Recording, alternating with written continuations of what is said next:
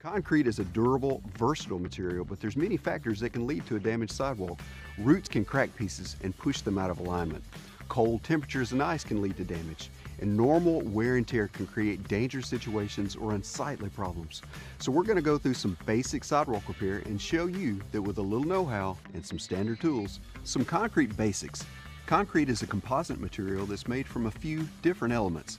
A mix of fine and coarse pieces is held together by a liquid cement binder. This means that getting the right mix of water and concrete is key to the right strength and drying time. Check your package instructions, but generally you're looking to create a peanut butter consistency. Concrete works best between 50 and 80 degrees Fahrenheit when there is no rain. There are lots of different types of concrete that you can find at Lowe's, covering all kinds of applications. Water resistant, fast set, high strength, reinforced with fiberglass, and even countertop style. Make sure you choose the type that is recommended for your project. There are two levels of sidewalk crack you might see. The first is a hairline crack, like this. The second is a wider crack, like this one.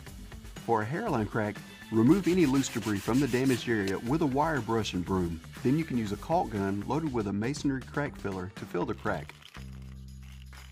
Or you can use a vinyl concrete patching agent and a putty knife to fill it in.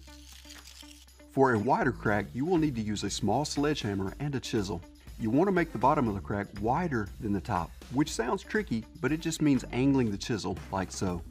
This will help lock the patch in place and keep it from moving. Clean the debris with a wire brush and broom. Wet the area and then fill the crack with a vinyl patching mix and a trowel.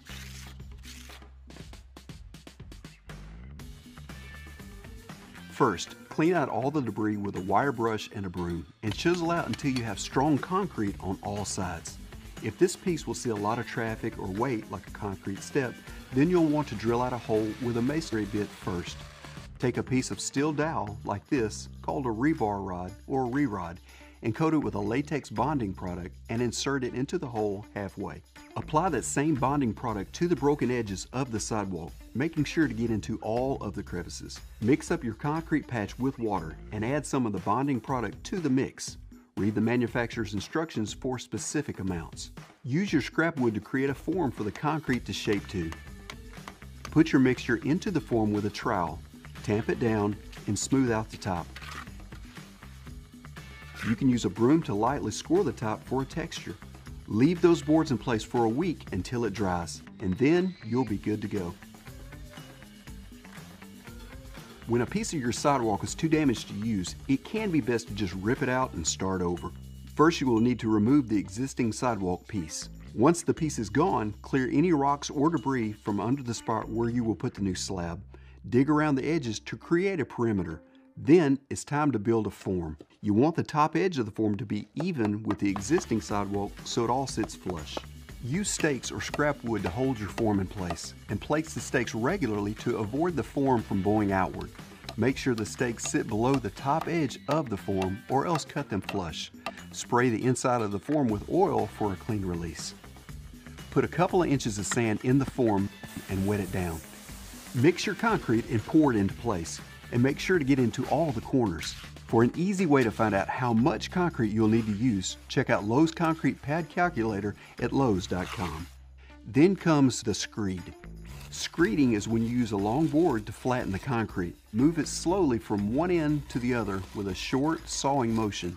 Add concrete to any low spots as you go. Then you will lightly smooth the surface, but be careful not to dig the float corner in or you will have to re-screed. Let the concrete dry for 30 minutes. Then use a broom to create a non-slip texture. Lightly place some plastic on top and let it dry for several days. Remove the plastic and let it dry for a couple of more days. And then you can remove the forms and replace the dirt around the edges.